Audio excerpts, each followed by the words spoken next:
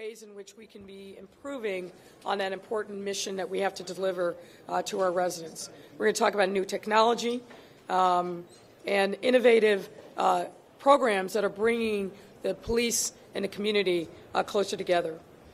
In my own town of Chicago, we have seen significant across-the-board decreases in crime as we've shifted away from a law enforcement first and only strategy. To be short, what we have done is looked holistically at the challenges of public safety, not just the manifestations of it, but looking at the root causes, which requires us to bring a lot of additional resources to the table to help strengthen and support safe and vibrant communities.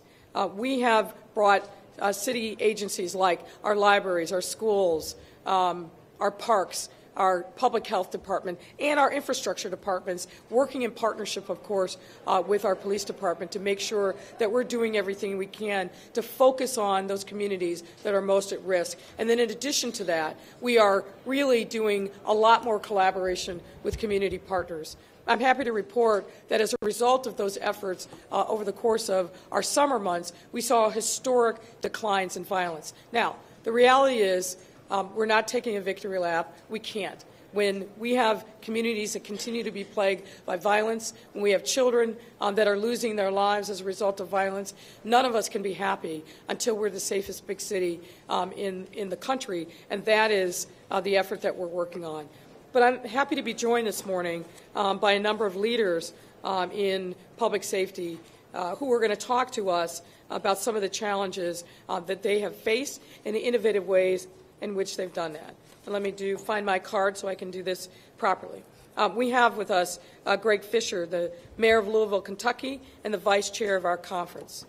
We also have our host, Mayor Muriel Bowser of Washington, D.C., Mayor Kate Gallego from Phoenix, Arizona, and Mayor Jane Castor from Tampa. And I just have to say a moment about Mayor Castor. Some of you know she comes from a law enforcement background, worked her way through the Tampa Police Department, and became in 2009 the first woman and first member of the LGBTQ community ever to be chief of the Tampa Police Department, and now she serves her community as mayor.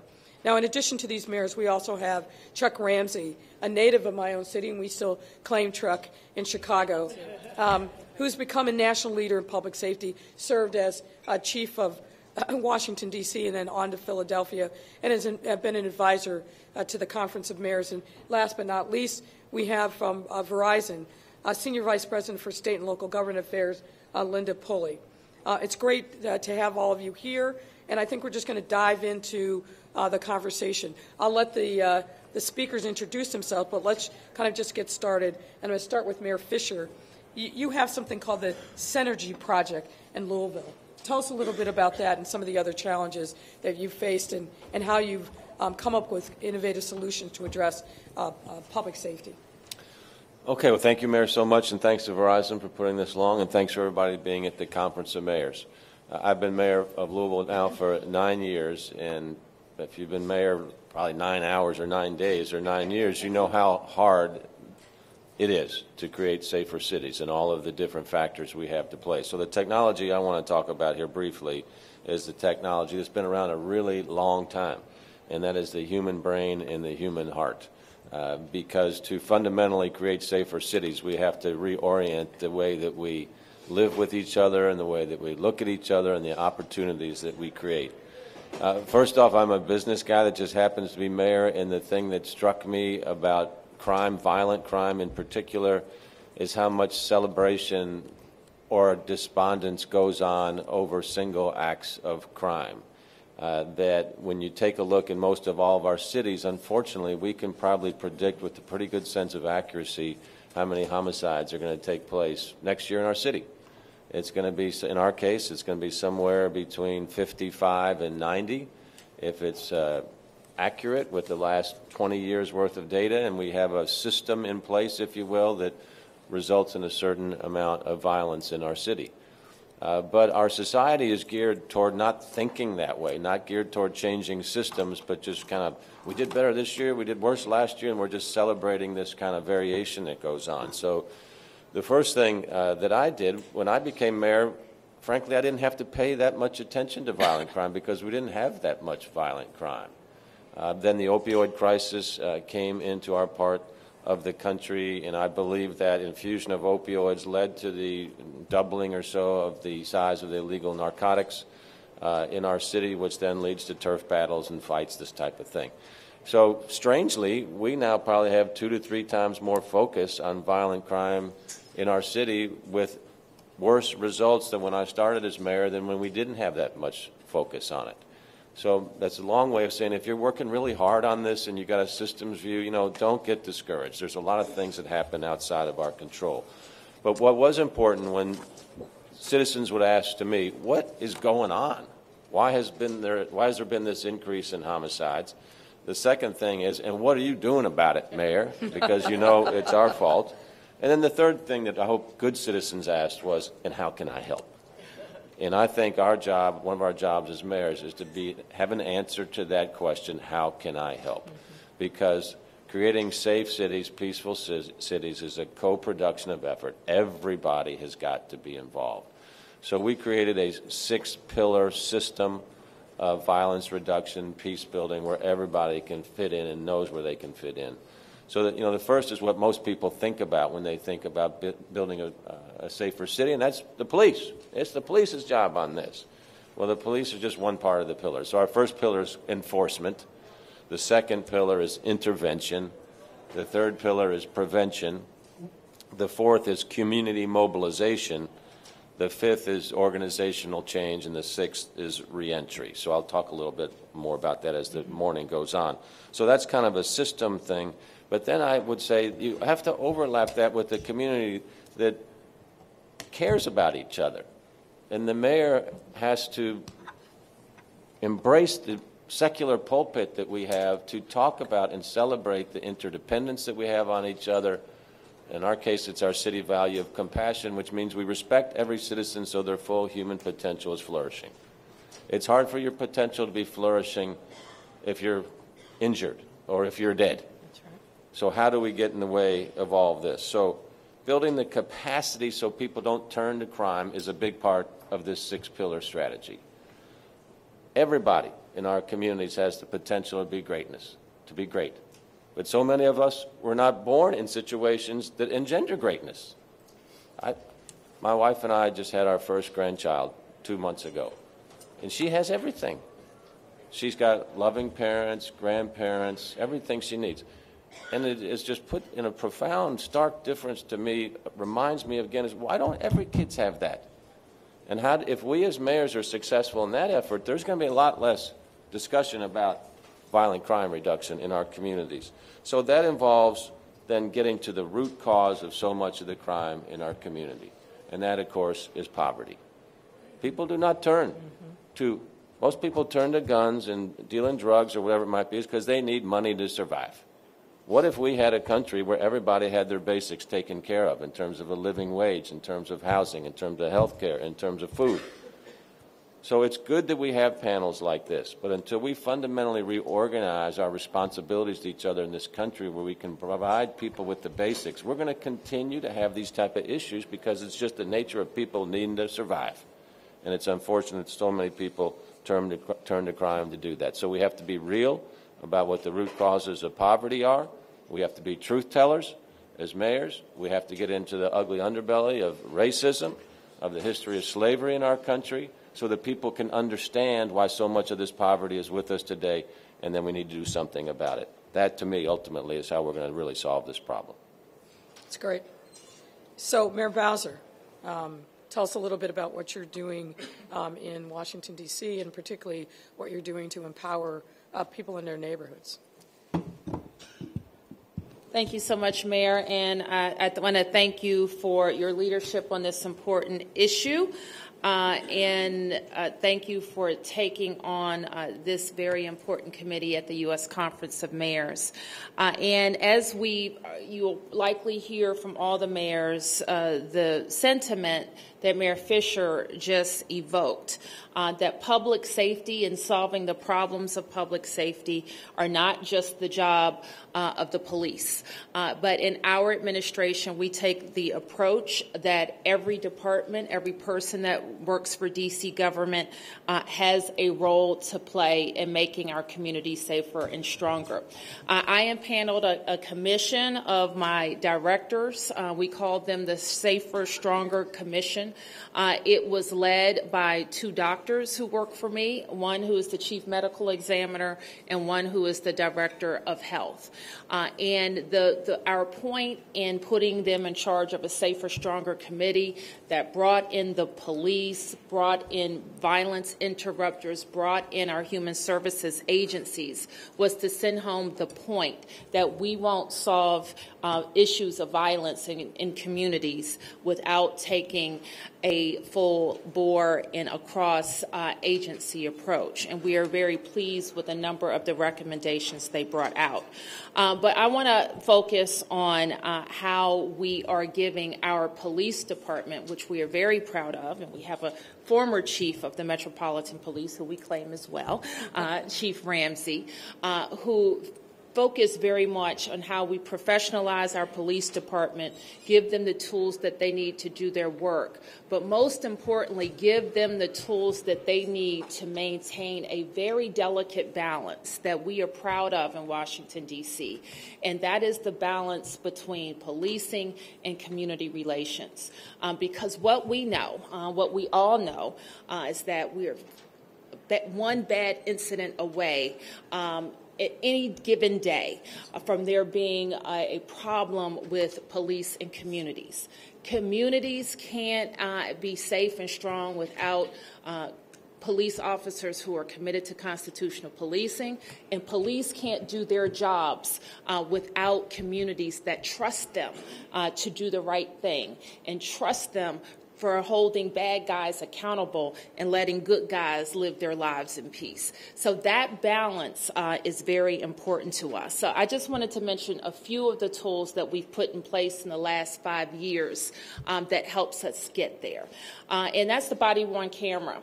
You will hear a lot of folks talk about body-worn camera. I'm very proud that in 2016, our force had the largest deployment of body-worn camera in the country.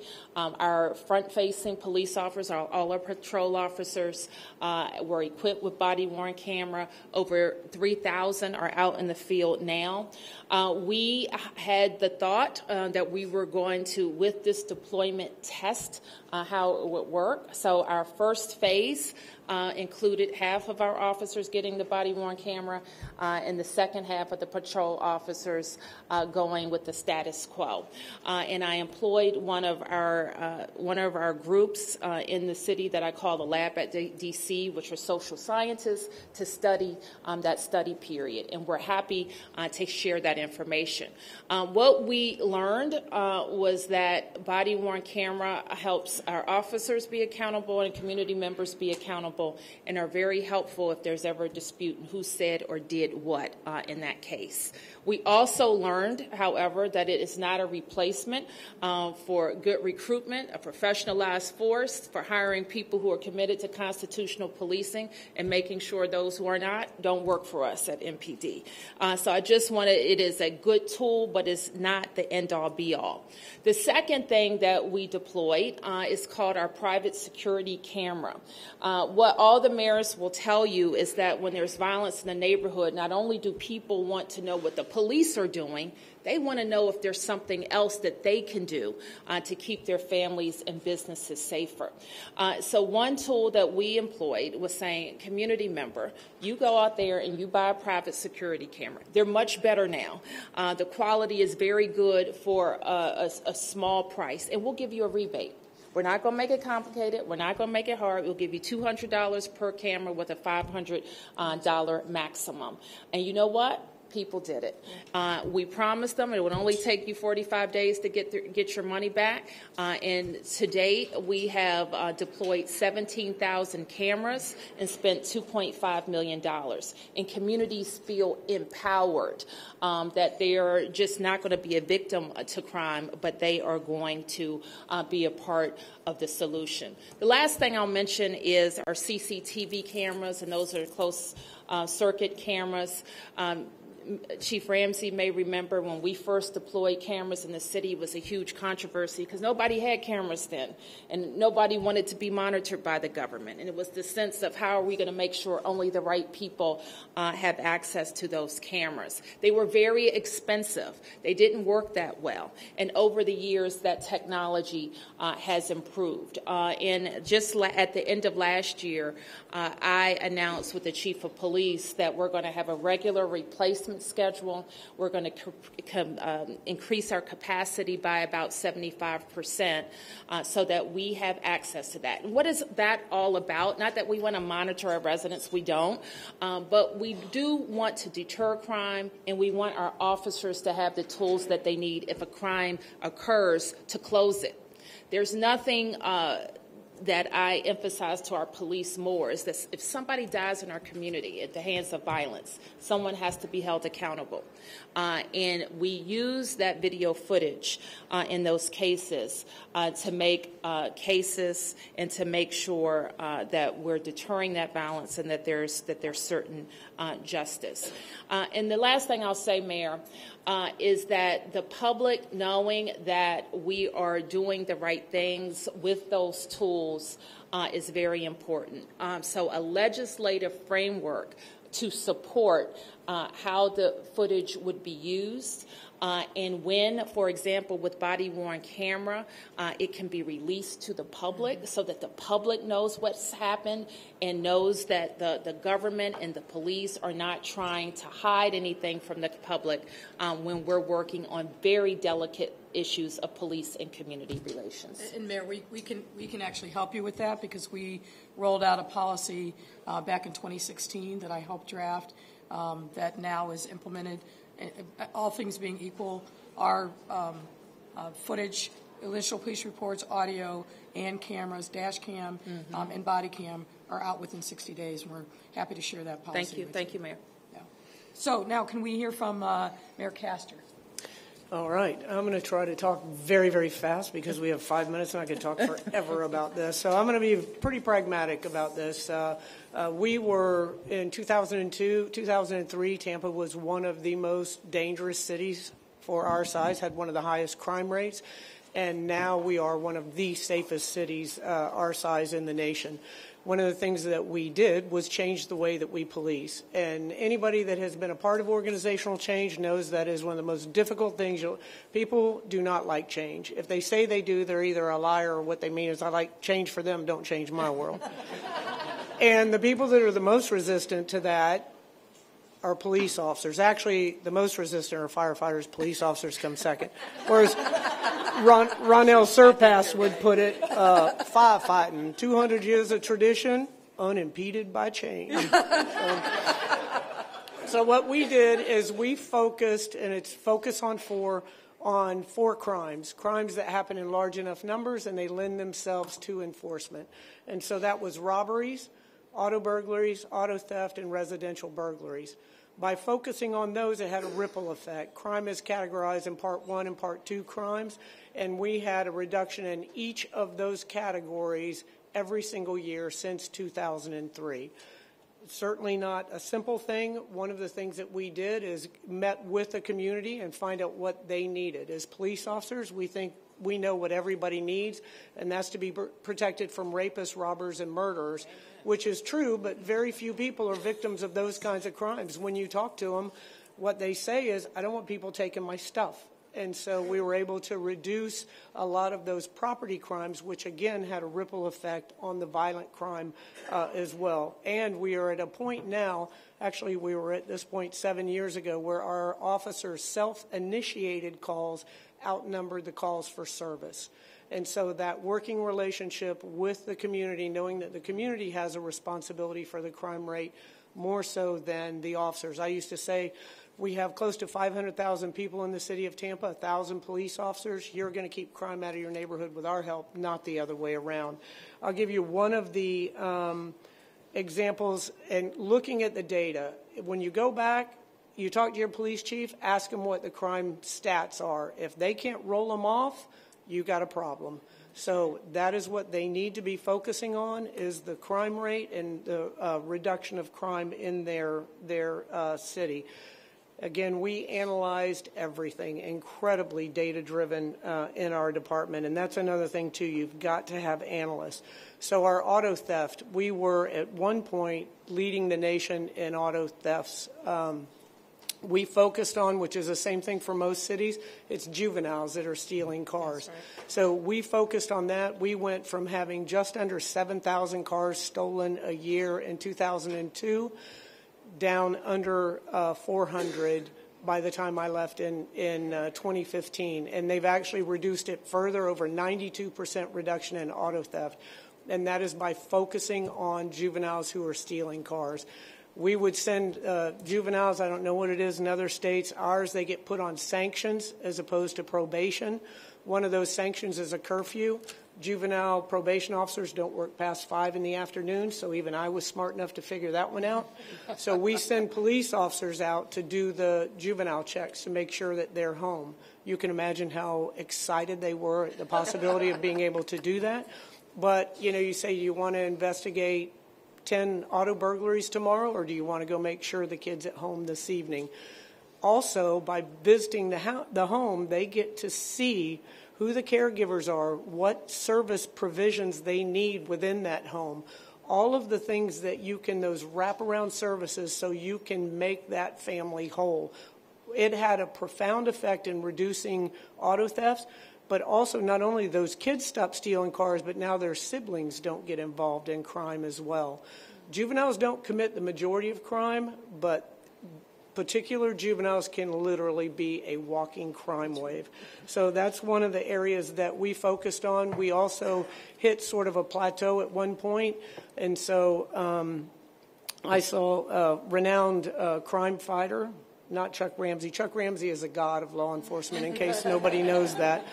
But anyway, the author of Broken Windows, and somebody said, what is the broken windows of today? And he said the person that can bring the information together. The victim has a piece of the information, law enforcement has a piece of the information, suspect has a piece of the information. Whoever can bring that together will be successful in reducing crime moving forward. So we at the Tampa Police Department basically developed our own software. We developed the business principles and then had a software company develop that, and it's called Street Smart. It's 3 components to it. One of it is a living crime map, where once a crime is validated between the dispatch and the records management, it's on that map, so officers have a real-time idea of crime in their community. Another one is it's a living blog. Officers put notes on their notepad, put it in their back pocket, and go home. Now it's loaded down into a searchable blog. So officers, again, you can put a red truck in, and it comes up every time that particular truck was mentioned. So it gives them, again, a real-time idea of what's happening in their area of responsibility in the whole city. Another one are bulletins. Someplace gets robbed. Historically, that would be referred to a detective. Detective would come out 5 or 6 days later and make up a bulletin and distribute that bulletin. Now officers go in with their smartphones, they take a photograph, go out to their cruiser and make up a bulletin and put it out in real time. So we catch the guy walking down the street. And a lot of that is just that rapid response to crime. Rapid response. You can't write it up and refer it because somebody's going to do 10 other crimes by the time the detective gets out there.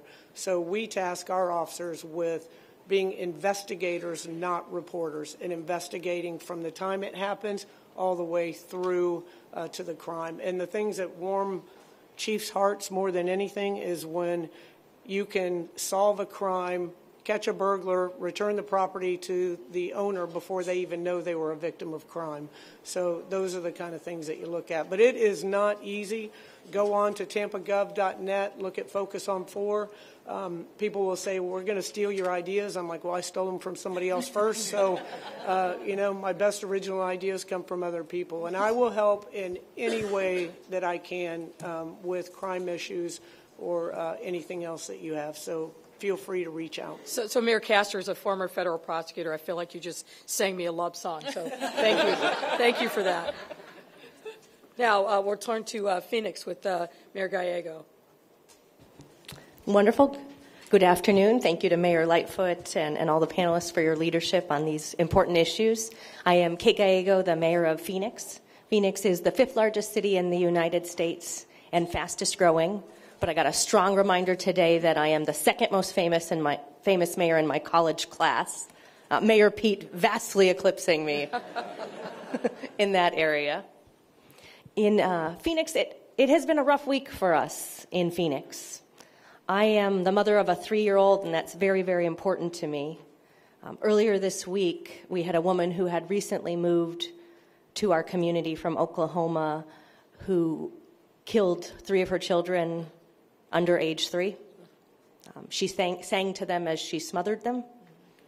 And that is heartbreaking for anyone involved, but particularly difficult for our first responders, everyone from police to fire to the crime scene techs. Many of them were also parents of young children, and it's really, really hard to go through something like that. We are trying to invest in mental health support for our first responders and really making sure that they have more counseling, more resources, time off, and that we try to change the culture and talk about this is a stressful, tough job and that you ought to be able to talk about it. We are also trying to look just generally at mental health in our community. Very recently, we led the country in officer-involved shootings, and that's something I've said I really want to take a hard look at. Somewhere between 25% and 50% of officer-involved shootings involve severe, usually undiagnosed mental illness, and we're putting a lot of resources in that area in Phoenix. We've started deploying clinicians with our first responders to address some of the issues, as well as partnering with caseworkers. We've had individuals who in 1 month have generated 45 calls for service, so a huge amount of resources, and we want to make sure we have clinicians there to help solve the issue as opposed to asking our police officers to manage it. We are also investing in better training for our officers, and that's on everything from some of the schizophrenia and issues that you see often all the way through dementia. About 80% of dementia patients are treated at home, so our first responders are often the people who are addressing that and treating it. I lost my grandmother last year to dementia-related causes, and a wonderful woman, a great mentor to me who really helped me through some of the difficult times in my life. I didn't know a lot about dementia, and towards her end of life, her personality really changed. She was often aggressive. It was not the grandmother who I knew, and our first responders have encountered that as well, so we've done great partnerships with our university and nonprofits to try to get both our police officers and firefighters training so that they understand what they're seeing and how to appropriately respond. We have invested in virtual reality training and created scenarios with people experiencing schizophrenia and other similar responses, and let our officers get that very, very realistic training. They did want to test it on the mayor, and I'm not Mayor Castor, so those are tough scenarios, and it was good for me as well to understand how difficult it is to know how to respond in those situations to make sure that everyone goes home safely. So that's been a good tool for us. We've partnered with some of our mental health agencies, and they've worked with us to find individuals who've experienced mental illness to come in and talk with our police officers, to answer questions, and to really give a firsthand look at why these situations are so complicated. So we had one man come in who talked about he often would not take his medication, and our officers asked why. And he said, when I take that medication, I can't have sex with my wife. And we had a bunch of 22-year-olds there who were nodding and saying, oh, I see why you might make that decision. And that really built some empathy and helped both sides see these are very, very difficult issues. So really trying to put a face on it so that the first time our officers are in this situation, it's not out in the field and we can try to address these solutions. Another program that I'm very proud of is our compliance assistance program, which helps individuals who are in our court system and have been unable to pay fines and fees. Before I was elected, we had thousands and thousands of people driving on suspended licenses. We had officers who would arrest the same person 3 times for a suspended license. They would then get more and more fees that they couldn't pay. If you cannot pay your ticket while you have your driver's license, if you take it away, that makes it even more difficult. So we did a lot of reform. We had previously pushed people to max out their credit cards to pay their fees, and many people, it just wasn't realistic if you're choosing between medication or food for your kids and paying off your fines.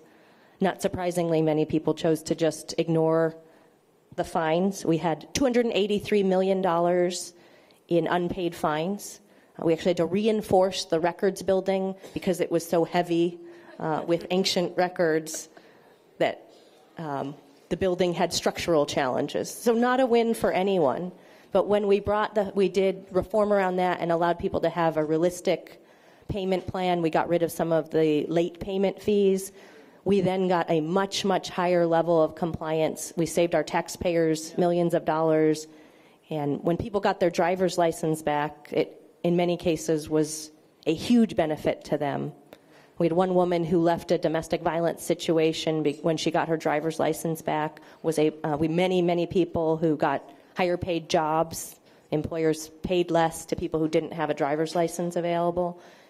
And we don't have to keep arresting people for suspended license. So that's been a great one and has really helped us build trust with our community. Thank you, Mayor.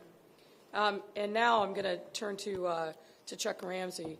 The accolades are well-deserved. But Chuck, why don't you give us your perspective on some of the innovative things that you're seeing mayors do across the country related to public safety? Thank you, Mayor. I've got 3 examples, 2 of which center around technology, one around good old-fashioned training, but this training would also lend itself to technology to make it even more effective.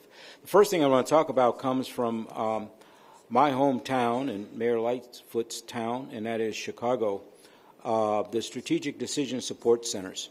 Now, many departments had or have real-time crime centers. These are like an operations command where information, it comes in real time. You kind of know what's going on. You see trends, you see patterns, you see all this sort of thing. Chicago took it a step further and decentralized that into some of the heavy crime districts. It started in 2017 in 2 districts that I'm very familiar with. One on the south side of Chicago, the 7th District, which covers the Inglewood community. I know it because I grew up there. The second is the 11th District on the west side of Chicago. I know that one because I was the commander of that district for 3 years in the late 80s. And those are 2 districts that historically have high levels of violence, particularly shootings, homicide, gang activity, and so forth. I'll give you an example. When I was commander of 11th District, and 11th District's only 6.5 square miles. One year we had more than 100 murders in that district. 6.5 square miles, much of that vacant land that was burned down during the riots in '68 and had not yet been rebuilt. But that was the intensity of the violence there. And what they did was they created these many command centers, which they call strategic decision support centers, that get the real-time information for that district to really be able to make critical decisions around deployment, around a variety of things, to really see what's going on. The Rand Corporation did a study on the system and found that it did have an impact on crime, and I think the numbers reflect that. It's since, I think, expanded to another 13 or so districts in the city. But it's something to think about because it does take that technology, and the bigger the city, probably the more important that is, because in a city like Philly, for an example, a large city, real-time crime center, which we had, a lot of information being put, but it's like, it's a lot of stuff. It's overwhelming because it's citywide. If you take it down to the district level, it's more manageable, and you can make, I think, faster and better decisions. So that's one, and I'm certain that Mayor Lightfoot would provide more information. The other, Mayor Gallego from Phoenix touched on it, and that's virtual reality training.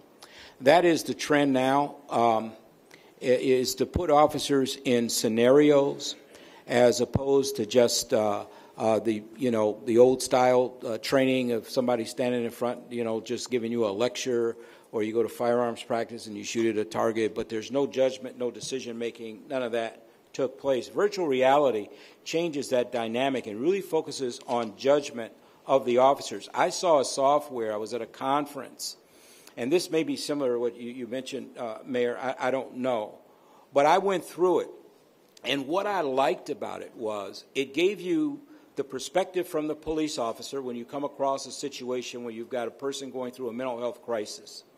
In this case, it was schizophrenia. But then it also put you in the position of being the person going through that particular crisis. And it actually had sound, and it had the words, you could hear the words of the thoughts that were going through that person's mind at the time they were being confronted by police.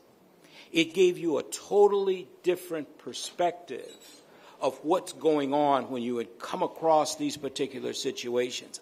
It was absolutely fascinating.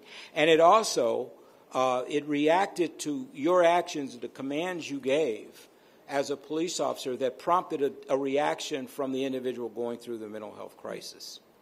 And so if you were on a de-escalation path, the de-escalation was shown to have an impact. But if your actions were such that you were either, and a lot of times you're escalating, you may not be trying to, but you are, then obviously it would take a whole different track. In other words, that is incredible training that I think is only going to get better as time goes on. The last one I want to use as an example, as of now, is just going to be regular training, although it'll be scenario-based and exercises and so forth, but it would lend itself to reality-based training.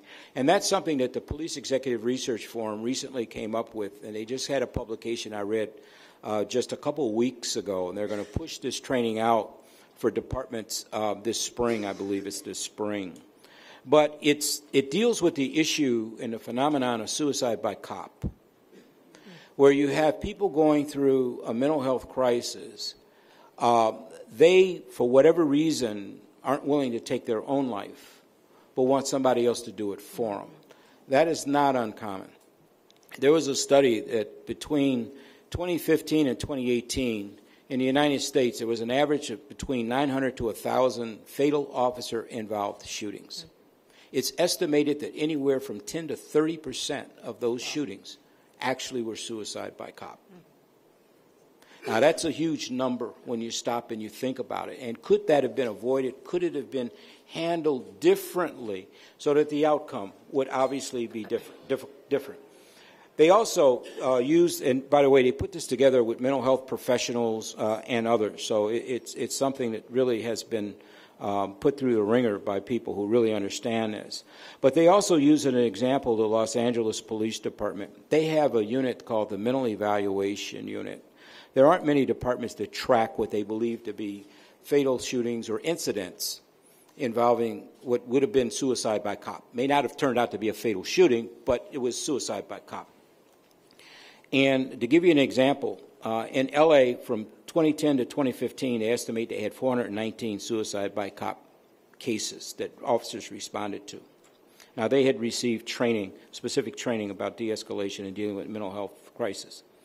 341 of those cases were resolved with no force used at all. That's 81%. 71 cases, less lethal force was employed. That's taser and things like that. That's 17%. Of the 419 cases, only 7 lethal force was used. That's 2% of the cases that actually resulted in lethal force out of 419. And only 1 case out of 419 resulted in an officer being injured, which is going to be something that an officer would want to know about.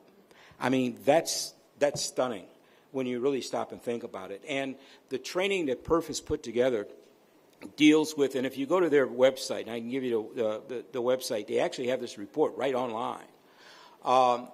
There's specific training for dispatchers when they get the call. What are the right questions to be asking? Because the person on the other end is saying, oh, he's off his medication, or he's, saying that he wants to kill himself, blah, blah, blah. There are indicators that would be then transmitted to the responding officers that this is potentially a suicide by cop type of scenario. Then there's training for the officers themselves on what to do, what not to do. Things like a person is going through something like that, the mere fact that you point your gun at them is going to be an invitation for that person to run toward the gun because they want to die anyway.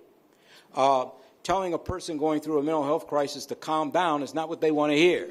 So there's ways in which you can communicate, and it all depends on the communication skills, to de-escalate and get the person to a level where you can then talk to them, reason, and you can avoid having to resort to lethal force.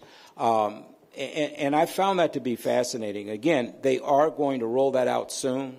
I think that's something that any department would want to at least take a look at, because anything we can do to resolve issues short of using force of any kind, in particular deadly force, is something that we need to really pay close attention to. That's what's happening now. And when I said it would lend itself to virtual reality, I can only imagine if they created the scenarios using virtual reality, putting officers in those scenarios, having them exercise judgment, paying attention to the language that they use. Are you actually de-escalating? Are you making the situation worse? All those kinds of things. And by including dispatchers that oftentimes don't give the officers full information they need when they're rolling to the scene to know what they're going into is critically important. So it's not just focusing on the cops, it's focusing on the others as well. And then what do you do with that information, and what kind of services are available that you can provide and take the individual so they can get the proper care once the situation is resolved. So those 3 things I wanted to emphasize. Thank you. That's very helpful information. And last but not least, I want to bring in Linda Pulley from Verizon. Yes, so thank you. Very, very honored to be here with the panel of mayors today. And listening to you today just sort of reminds me that when it comes to public safety, the most important factor is the human factor. You started with that, Mayor Fisher, and those pieces you have to get right? The collaboration, the vesting across agencies, the vesting across communities, getting that transparency, that trust, et cetera. The technology, it's a tool, but you really have to get the human side right. So what I wanted to talk a little bit about today was sort of what can be done in real time. So harnessing technology can be difficult, obviously. The technology changes so quickly. And also there's so much data out there. And guess what? There's just going to be more and more data as the technology gets deeper in there. And the question is, how do you harness that in real time and get it into the hands of the first responders and others who really need it? So one particular, you may have heard the phrase, cities may be data rich but information poor. So that question is, how do you harness that information? So for example, in the wake of Hurricane Michael, there were, obviously counties, cities, towns down in Florida who were, trying to respond to the crisis. And what was found after the crisis was the information was not shared. And so we probably hear that pretty often. So some of the things that have been done there is to put in a real-time information sharing service. So, for example, the information that can be gathered, whether it's from,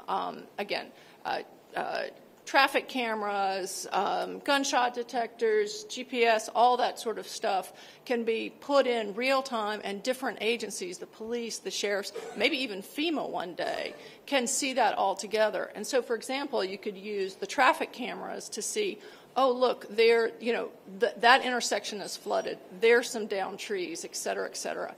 So that piece, that real-time information gathering, harnessing the data that's out there, can share. Chief Ramsey talked a little bit about Chicago earlier on. That piece in particular, when we think about, I believe it was Chicago had the largest systems of municipal traffic cameras. And think about that, all that being fed into the one system, as well as with, again, the other items that I mentioned before. That tremendous, drop in crime, as Chief Ramsey said, district by district, has just been, a real story and success. And again, it's how do you get that real-time information out to the first responders. There are also places, obviously, where it doesn't have to be real time. Again, we talked a little bit about the virtual reality, that training. That is particularly effective, as Chief Ramsey mentioned earlier, but also, for example, on the Vision Zero. So those types of cameras at given intersections, the sorts of data, not just cameras, but also other types of monitors, gather so much information, and then you can get the analytics from that information, study it, give it to the engineers, give it to the city planners. So what can be done to improve the safety of that particular intersection? So just a couple other things I wanted to highlight as well. So here in D.C., with Mayor Bowser's help, we have a 5G responders lab. And what's really cool there is companies that are building new tools can come into these labs, have the technology, the 5G technology, which will, again, enable so much more data to come in real time, no latency. And they are there building the tools. And some of the whiz-bang things that you see there, you imagine them in the hands of public safety, and it's just tremendous. So, for example, there's a camera for firefighters that allows them to go in the dark, in smoke-filled rooms, and see. So it's like night vision, but one of the many cool things is all that data is being fed real time. Back to, I don't know if it's the command central, but I love that idea of, they've literally got your back. They're seeing in real time exactly what you're seeing. So it's that type of innovation that's super, super exciting. Another example is drones, for example. So back to, hurricanes, natural disasters. The drones can fly over, feed real-time data, overlay it onto a map, so you can see, again, whether it's the flooding, whether it's downed lines, all that sort of stuff. But that way, again, the responders, the planners, they can see in real time on the maps what's going on. So I just wanted to highlight, particularly as 5G rolls out further, that's going to enable so much more of this data. But then the question is also what tools can be put in the hands of the first responders. So it's an exciting time. So thank you. Thank you. So I want to make sure that we save time for questions. Let me highlight two quick things from Chicago. Chief Ramsey talked about what we call our strategic decision support centers. These are district-level technology rooms where we brought into those rooms the camera feeds from all the surrounding areas, not just from traffic, but also public safety cameras, cameras on businesses, and we have technology folks that are trained in those rooms, civilian analysts along with police officers who staff those rooms 24/7 and report out on every roll call about what they've seen, whatever instances are happening, and they have solved crimes in a real-time fashion. Let me give you one example. We had a terrible shooting in our downtown area where seemingly a guy randomly rode a bicycle up to a group of people that were going to lunch and targeted a particular woman, shot her, and then sped off on his bike. Within a few hours, as a result of the technology, we were able to track him from the north side of our city. Literally, he traversed almost the entirety down to 63rd Street, that'll resonate for Chicago people in here, to his house on the basis of cameras that were on the streets, he took a bus, put his bike on, tracked him to his house, and within a day, we were able to apprehend him. And that is a result of the technology in that room. One other thing that I also just want to point out, I'm happy to talk more about this offline. As I said, we're not just focusing on the law enforcement facet of public safety, which is critically important. We're also focusing on what can we do to invest in our young people. We know in our city that there's a cohort of 16 to 24-year-olds who are both at risk to be victims of crime, but also perpetrators of crime. So we started a pilot program last summer that we're going to expand exponentially this summer. We call it the Summer for Change. We took 400 at-risk youth. We provided them with cognitive behavioral therapy. We gave them jobs. We put them into counseling sessions and then really focused intensively on them over the course of the summer. In that time, not only did we not have anybody who was a victim of crime, we had no one in that cohort who was a perpetrator of crime, and the results of that lasted over the course of the fall and into this new year. So that's just one thing that we're doing to really focus and think creatively about ways in which we can bring other investments to the table that we know are going to make a difference in public safety. And with that, let me throw it open for any questions that any of the mayors have of the panel or any comments that you want to make about experiences in your cities. I have one question about yes, sir. Can you just tell us who you are? Sure. McKinley Price, Mayor, Newport News, Virginia. With your increase in cameras, what we've found, too, is that we now have prosecutors who have to spend more time viewing that. Did that add additional resources that you needed to cover that? Well, look, for example, the example that I gave, as a former prosecutor, watching the piecing together of the information to target this guy, both before he committed the crime, because we got camera information on that, and then at the time of the crime, and then showing him literally through the route. There's no more powerful evidence than that as prosecutors, where you're literally handing up the probable cause on a thumb drive to the prosecutors. And yes, it takes more time, but we are committed to making sure that we devote the resources not only at the district level, but we've also expanded that technology and the resources into our detective divisions so that they are also part of the technological change that is helping us in crime fighting. Those STSC rooms literally will connect with patrolmen when the shot spotter cameras show something. The cameras focus in. We see the car. We now have license plate technology that allows us to see those plates in real time, pass that information out. That has led to a substantial increase in our ability not only to respond but to actually solve crimes. So I think for prosecutors, it's a gift because it makes their job that much easier, and they don't have to say, hey, this is great, but we need you to go out and do more. When we come and present the cases now to our local state's attorney, the cases are, the evidence is really there on a platter for them. I'll add something to that, too. With the body-worn cameras, you have to be very intentional about your policy on that. And I worked with Miami for 3 years just on their policy. Because if you have a homicide and you have a perimeter set up and you've got 10 officers that have their cameras on at all times, they have to watch all of that video. So you have to be very intentional of when those cameras are turned on and when they're turned off.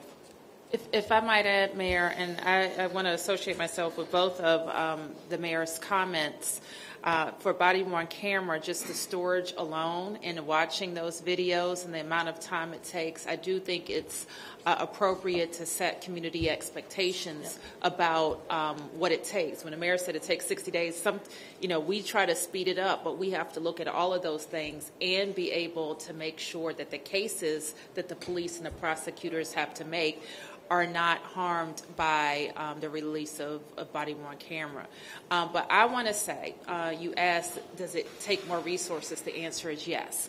I took, unfortunately, when we hit a mark of 50 homicides in D.C., I had this was in my view, was very early in the year, and it marked us needing to be very concerned about the summer months and the later months. I had a meeting with my chief, detectives, command staff, our federal partners, to review every single homicide. And what struck me during that meeting was the amount of time that the detectives are using on cameras. Not just ours. We have body-worn camera, we have CCTV. Then you know what we have that we didn't have? Bystander camera. Then every business has a camera. And then sometimes they can't get to the camera. They have to get a court order to get to the footage, to get to some cameras. But I like the challenge because we want our prosecutors, present company excluded, but some prosecutors, they don't want to do nothing without it. So we want to give them everything they need so they're not telling us we can't take this to a jury because they're not going to believe it. So for us, we're unique in the district, of course. Our prosecutors are federal, our courts are federal, but we want to make sure that our police are buttoning up as much of information as they have. But I was struck by the time it takes where something happens, and sometimes the police have a strong suspect. And they may be zeroed in on somebody, but collecting all of the data and all of the camera footage to go with a case is taking more time. I wanted to just share real quickly, this is related to this. Many of us have had a conversation of how quickly do we release video after officer-involved shootings. And when I became mayor, it was this overly complicated process, 30 days, 60 days. You have a highly emotional officer-involved shooting. If your cities are like mine, people are very upset, and they immediately are thinking, we don't trust what's happening, this and that thing. We reduced it to a 24-hour release of the video. So we first pulled together a group of very interested community citizens / activists / agitators so they can see it right before the press conference takes place. And that has diffused so much anxiety and ill will in the community just by doing that it lowers the tension, lowers the temperature, so we can move forward with keeping our city growing. Right here. Thank you, Mayor Lightfoot and panelists. My name is Deneen Sirachi. I'm the mayor of the city of Lancaster, Pennsylvania. We've been using data to identify what we call our frequent flyers, and I'm curious about protocol and best practices from other communities. We've also just hired a police social worker to help us because we are dealing with a lot of mental health issues. So I'm just any comments about that. And secondly, have any cities on the panel or in the room used software called CopLogic, which is like a self-report for minor crime, so that we're not sending police officers out? And I guess I have one more thing, which is we're having a really hard time recruiting new police officers.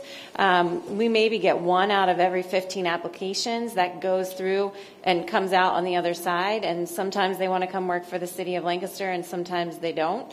But any strategies related to police recruitment that are especially working for you?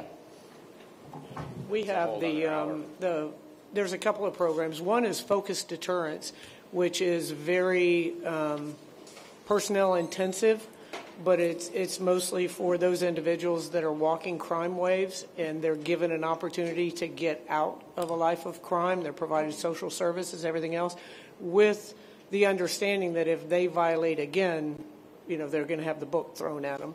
And it's been very successful in the cities that I've worked in since I retired. People will say, nobody's ever offered me a chance in life. And these individuals are just committing, hundreds of crimes. So that's one. Our juvenile program was with those were you call them frequent flyers, the worst, most prolific offenders. And again, nobody had paid any attention. Nobody had provided the services that they needed. And then you're helping out those siblings so that they don't turn or don't get involved in a life of crime as well. Recruiting is, there's a great deal that you can get. Chief Ramsey was the president of Major City Chiefs and headed PERF as well. And those two have great information, as does the BJA. They have a lot of information. BJA specifically on body-worn cameras, and that is incredibly expensive. I tell people that a pilot program is French for we don't have money for it. So it is so expensive. It's just crazy. Right. So I would say go to those organizations because they have great information on dealing with the mental health, just so many things that you need for your officers and your community. So, Deneen, let's talk offline, but I can tell you what we've tried to do, not just with the city, but also with hospitals to address those folks that are repeatedly showing up in emergency rooms around mental health crises.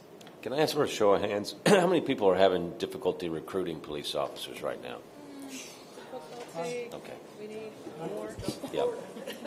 Our issue's diversity. Yeah. It sounds like it's a topic that we should address through this panel. Yes. Just one last question. Tito Brown, Mayor of Youngstown, Ohio. Heard you talking about registering for citizens, their cameras, and wanted to talk a little bit about more. I'm not sure if I got the $200 or $500 to spend, but just how do you get the appetite of the citizen to really get engaged? Because for me, technology and camera systems are the direction I want to go in my community. And everybody's buying them, Ring, the doorbell, all that, and I just want to see how do we make it a systemic approach to the citizens. Well, one thing and we haven't found it that hard, although when you're talking about 17,000, we have 700,000 people who live here. So a lot more people could have cameras who do. I think a lot of the early adopters in the program are already kind of tech leaning. And so this is just another addition to some of the things that they're doing in their house, and this might have pushed them over the edge.